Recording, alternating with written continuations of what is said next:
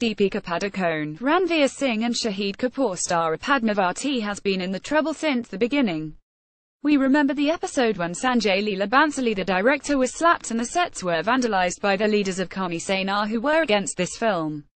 Post the trailer launch, the makers have received threats from Rajputana Sangh claiming to bring a halt to the film's release.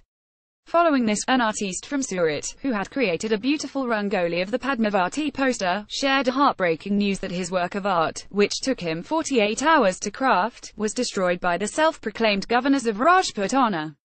Deepika then took to Twitter to condemn this episode and tweeted it to Smriti Irani that action must be taken in this case. Also reads Shahid reacts on Padmavati receiving backlash, and he makes a lot of sense. You have now learnt that 5 people have been arrested from Gujarat for vandalising this Rangoli. A report on scroll.in quoted Surat Commissioner of Police Satish Sharma as saying, more arrests are likely to be made as the video footage recovered by us shows 8 to 10 persons involved in the activity. I also want to make it clear that the police will deal with strictness against any such action.